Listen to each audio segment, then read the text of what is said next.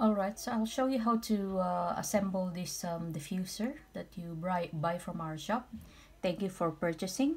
So when you receive your diffuser, you should have this unit, and then the USB power cord, and one cotton diffuser absorber. So just open it, okay, and then soak this cotton inside. If it doesn't fit, you can cut a bit, and then for your first use, make sure to soak it for 5 minutes. So ideally that's the maximum water that you put, so around 3/4 or 3/4. So leave that for 5 minutes. And then after 5 minutes, get your favorite essential oil. So if you buy this from us, it's 10 ml. We have a few variant. It's only $5, or you can buy to any shop in the mall. So I'll just open it again, and I'll just put a bit because I don't want it too strong. If you want it to be strong, you can put more drops of oil.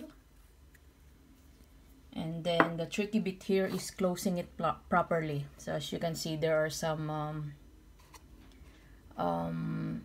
part there that you need to match on the diffuser. So put it on top, rotate it counterclockwise, and then put the power cord at the back, which is here.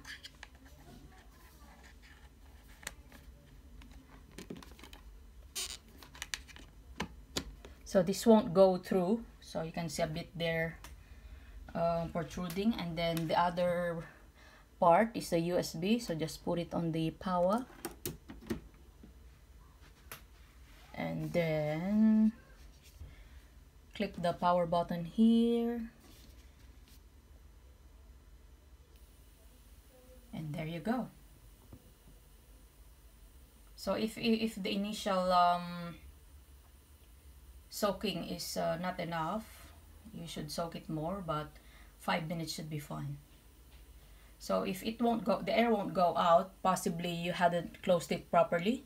So make sure you can hear the click sound. Now enjoy your diffuser.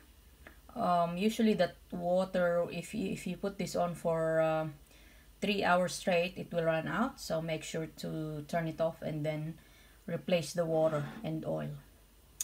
Enjoy. We also have other diffuser models bigger than this for $30. Let me know so I can send you the link. I will also put the links on this below the comments, so you can buy and check it out for yourself. Thank you again.